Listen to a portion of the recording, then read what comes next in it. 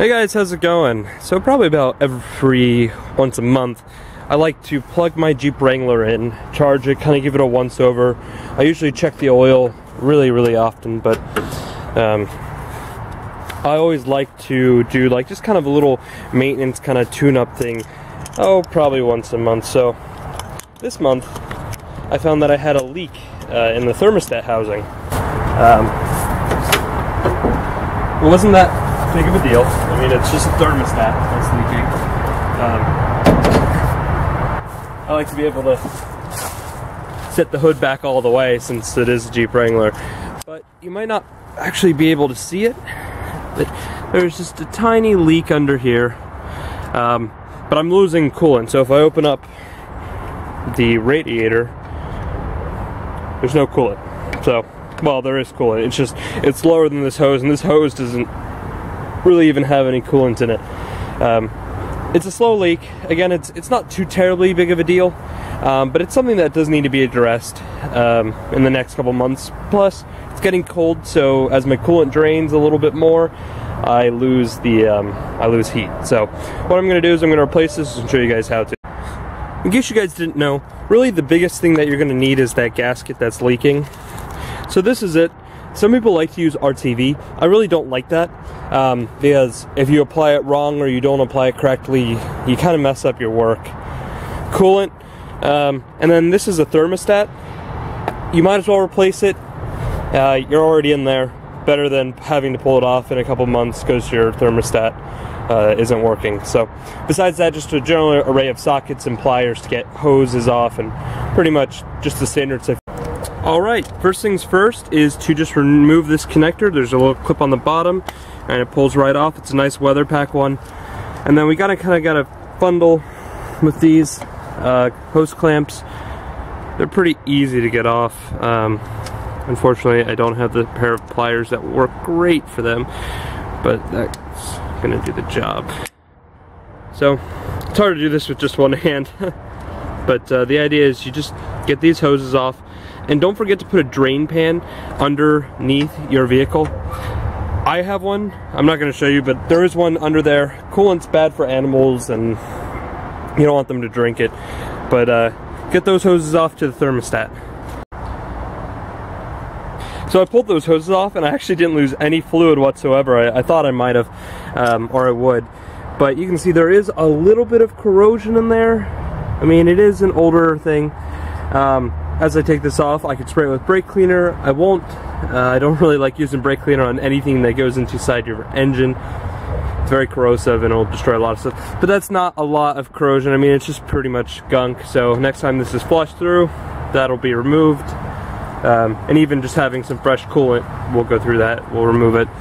But what we're going to do is we're going to now take out these bolts. I already know the sizes. I did this job on an 88 Wrangler a couple days ago. So it's a 1/2 inch. And I have a bolt right here, right there.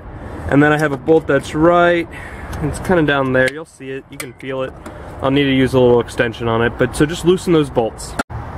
So I already pulled one bolt out, and you can see that there was actually some of that silicone that I don't like using on thermostats attached to it. So I used way too much, and you can see it. I mean, this bead of silicone back there. So pull this last one. Oh, this is already gonna come off. And look at that. Look how gooey that is down there. I mean, you should not have that coming off your engine like that. I actually thought I'd have to use a pry bar to get it out, so I brought one. But let's pull this thermostat out here too. I mean, this thermostat still might be good. Oh, look at that. I mean, look how much silicone is on that. I mean, that's not right. You should never use that much on there. Little tiny bead if you do decide to use silicone, but this is black silicone too. Yeah, it's just all junk. That's black silicone, which is more like it's oil resistant. There is like a blue silicone or like a white grayish silicone that you can use. Again, if you do decide to use it, but use the right stuff. I mean, oh, this looks like it had kind of a, I don't know if that's a gasket too, or But if you're going to use silicone, just use silicone, and if you're going to use a gasket, just use gasket. Looks like that's half one of the other, but even so, that's not even really the right silicone to use for it. So use the right stuff if you're going to do this job. Looks like someone botched it up. Alright, here's my gasket scraper, and next time you see this, it'll be all cleaned up.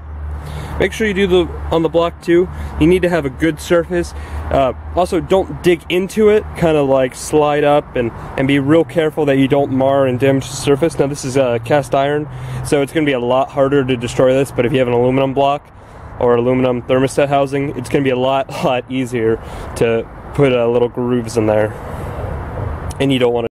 Alright, so I have a rag with a little bit of brake cleaner. I know some guys just spray it directly on it, and I don't like to do that. I don't mind using a little bit of it, but what I'm going to do is I'm just going to wipe it on this, and it's going to help clean that surface. Make sure there's no grease or grime or anything that'll stop this gasket from sealing. I scraped it all off. I didn't really see anything. Oh yeah, look at that. Look at all that stuff that was on there that would stop it from sealing. So, just get a rag. Spray a little bit of brake cleaner on it, and wipe off your surfaces. Make sure they're clean, you'll feel it. Make sure they're flat, and that's what I would do. So do that for this, and then for the thermostat housing as well. Might be kind of hard to see, but those threads are just full of silicone. So please guys, make sure you don't do that. If your threads are full of silicone, spray down with brake cleaner, it'll get it out, and then wipe it with a paper towel.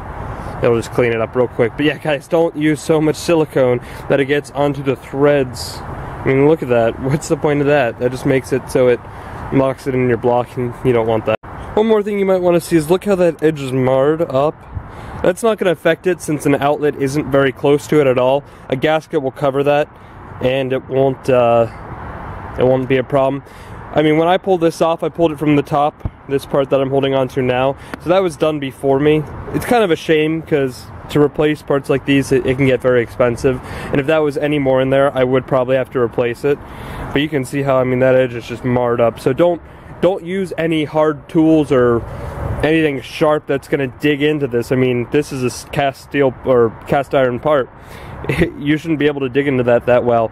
If you have to, use like a pry bar and pry, you know, when this is sitting on here, pry between the block and this to push this off, but don't actually ever pry where that gasket meets.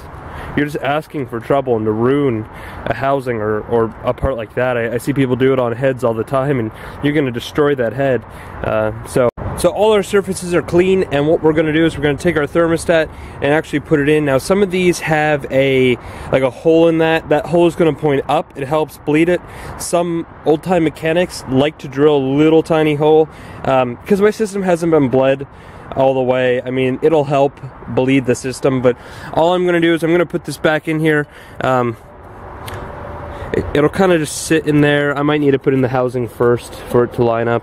Yeah, I'll probably have to do that, put it in the housing, and when I stick it in, it'll line up all the way. But yeah, so just be kind of careful with that, and make sure that you put it in the right, oh, there we go. There, it's sticking in. That's the right way for it to go in. Feel free to absolutely check your manual. I mean, you should have a Haynes manual or a Chilton manual or the factory repair manual. But the next thing to do is put the gasket on the housing and tighten it in. Alright, so this is probably the best angle I can get of it. You kind of need two hands to do this, so I can't really hold the camera, but I have my gasket. It's on that thermostat. The bolts are kind of through, and all I'm going to do is I'm going to line this up with the holes. I'm a firm believer of using paper-to-paper gaskets. Paper gaskets on this. Kind of just got to be real careful. Line it up with the holes. There's one. There we go. I'm going to turn it in by hand a little bit until I can get this other one on bottom. I like to put the gasket on first with the bolts in, and that will make it so I don't accidentally mess up or pierce that gasket, or the gasket gets out of whack. So it's kind of hard to show, but basically you put the gasket on. Unfortunately for me, it got really dark really quickly. I started this at not the right time. I had a little bit of problem fishing the bolts through and lining up the thermostat, but I did get it. You can see that nice new blue gasket in between there. And now I just have to rehook everything, and then I'll have to bleed the system. But that's basically how you replace the thermostat. It's really easy. It doesn't take very long at all.